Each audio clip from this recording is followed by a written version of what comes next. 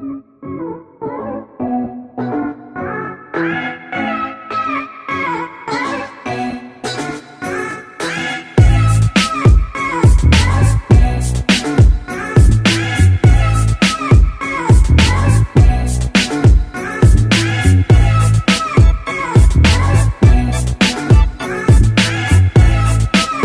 welcome to Asian Photography's YouTube channel. My name is Bhavya Desai and today is all about the DJI Osmo.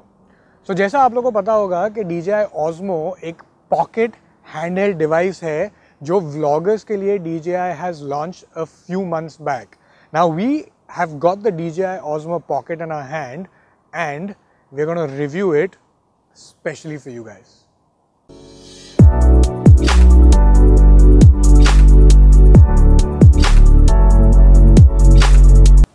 So ये DJI Osmo जो है उसे basically DJI Osmo Pocket बुलाते हैं and the reason why it's called Pocket is because it's extremely compact and small. अगर weight के हिसाब से देखें तो ये खाली 538 ग्राम्स है और ये इतना light feel होता है कि मुझे लगता है कि अगर ये गिर गया तो शायद मेरे से टूट भी जाएगा. ऑल्सो इसकी दूसरी खासियत ये है कि ये 3 एक्सिस स्टेबलाइजेशन और गिम्बल यूज़ करता है in order to stabilise the videos जो आप शूट कर सकते हैं या इवन फोटोज़ लेंगे या टाइम लैप्सेस लेंगे. और ये सिंस 3 एक्सिस गिम्बल यूज़ करता है स्टेबलाइज करने के लिए तो विच मीन्स इसके अंदर एक इन बॉडी इमेज स्टेबलाइजेशन नहीं है जो हमें गोप्रो और हीरो 7 या 5 या 6 हर एक इसमें मिलता है. इसका प्राइमरी कंपटीशन जो है वो बेसिकली सब लोग मार्केट में बोल रहे हैं जो गोप्रो ही है, बट मेरे हिसाब से ये दोनों काफ़ी डिफरेंट है in terms of the products. 2 reason है इसके. नंबर 1 कि गोप्रो जो है वो मोर एक्शन कैमरा है and also it requires a lot of accessories for it to be mounted and used as a action camera. Now in comparison, the Osmo Pocket is more of a handheld device which is used to document and vlog or shoot whatever you are doing. Plus, it also comes with accessories, but ये accessories वैसी accessories नहीं है जो आप हर एक जगह पे mount या एक्शन के लिए आप यूज कर सके. So, दोनों के एप्लीकेशंस मेरे हिसाब से काफ़ी डिफरेंट है. So, अगर फीचर्स के बारे में आप देख लें तो बेसिकली ये Osmo जो है वो एक सोनी के सेंसर से पावर होता है जो ऑलमोस्ट 1 इंच है और 12 मेगापिक्सल का आउटपुट देता है. It also gives you an option to use your smartphone and by downloading the application which is basically the DJI Mimo and using it as a viewfinder. But एक चीज़ है कि ये 4K जो shoot कर सकते हैं हम इसमें वो आपको डायरेक्टली फ़ोन पे रिकॉर्ड करने का ऑप्शन नहीं देता है. 4K हमें शूट करने देता है 24 फ्रेम्स पर सेकेंड पे and also the full HD can be shot up to 60 frames पर सेकेंड. इनफैक्ट जो 120 फ्रेम्स पर सेकेंड के स्लोमो और टाइम लैप्सेस जो है वो भी हम इसके थ्रू शूट करते हैं. सो in terms of look, body and feel ये एक्चुअली बहुत ही छोटा और कॉम्पैक्ट है. जैसे आप देख सकते हैं कि लिटरली इतने स्मॉल इसमें आता है.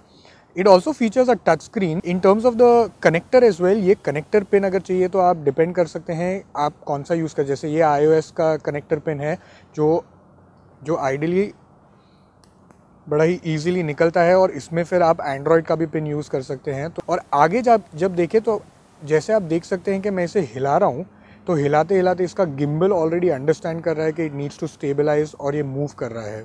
सो या overall in terms of look, body and feel या it is quite compact, but it does feel pretty formidable. It feels like really strong. The grip is quite nice. So now I'm actually using the Osmo to basically shoot as well as walk in order to test कि इसका gimbal कैसा है और इसका performance कैसा है. आपको जैसे दिख पा रहा होगा अभी कि whether the performance is good or not. Also इसका जो ऑडियो है वो भी कैसा रिकॉर्डिंग या टेस्टिंग हो रहा है वो भी हम ट्राई करेंगे अंडरस्टैंड करने की. And this is how exactly it sounds and this is how exactly it looks. Trying to understand whether the Osmo अगर अच्छी तरह हमें फॉलो कर सकता है कि नहीं है. That's what we are trying to test over here. The audio unfortunately is being used from what we are shooting and my microphone itself. But the objective here is to understand कि 3 axis stabilization जो है वो काफ़ी अच्छा चलता है कि नहीं और ये मुझे ट्रैक और ईजिली ट्रैक भी कर पा रहा है कि नहीं कर पा रहा है. सो I can see it moving around which means that is actually trekking me quite well.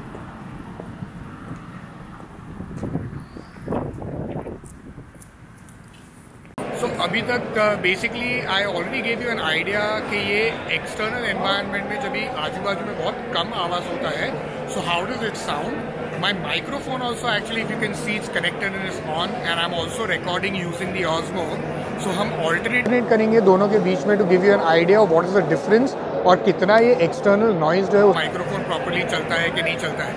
I don't even know honestly whether you can hear this or not, but just to give you a little bit of an idea कि आवाज़ बहुत सारा होता है तो कैसे sound होता है. जैसा कि आप देख सकते हैं कि जब भी मैं एंटी फ्लिकर मोड ऑन करके भी शूट कर रहा हूँ, फिर भी CFL लाइट में you can see a lot of flickering, and as you can see the lines which are going in these videos. The same thing when I do with the photo as well, it actually clicks the photo, and when it will click the photo it shows you the line जो flicker हो रहा है. The overall video performance is quite good.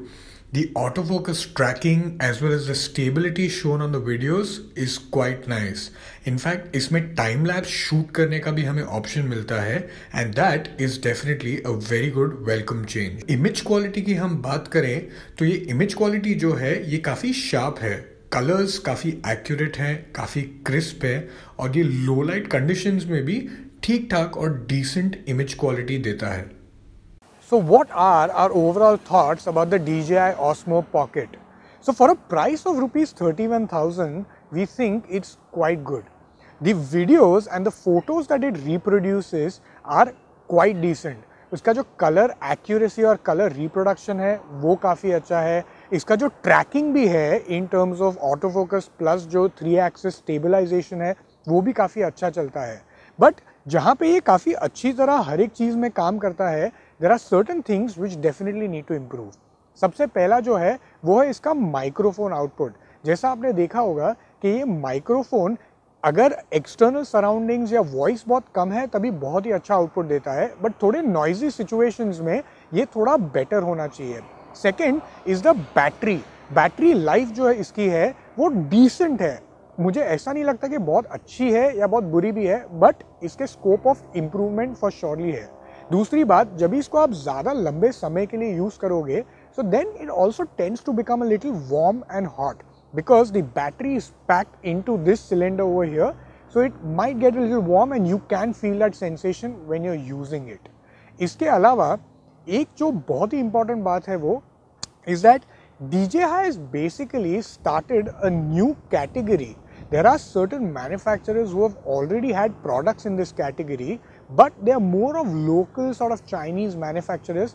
No company which is really formidable like DJI. So they've waited and they've come out with a product in this category, और उन्होंने ये बहुत ही अच्छा काम किया है. But जहाँ पे उन्होंने ये बहुत अच्छा काम किया है, they also have to make sure कि ये जो continuous process है उसे वो lightly ना ले, because इनके पास इतनी लंबी लीड है. और सेकेंड वाले फॉलोअप वर्जन में we hope that they will do a much better job, and जो इसके थोड़े से लूप होल्स हैं वो भी उसे प्लग कर देंगे. So if you like this video then please make sure that you like, share and subscribe to our channel, and also हम बहुत सारे वीडियोज़ आपको ऐसे ही लाते रहेंगे. सो प्लीज़ वो बेल आइकन जो है उसे भी दबा दीजिए.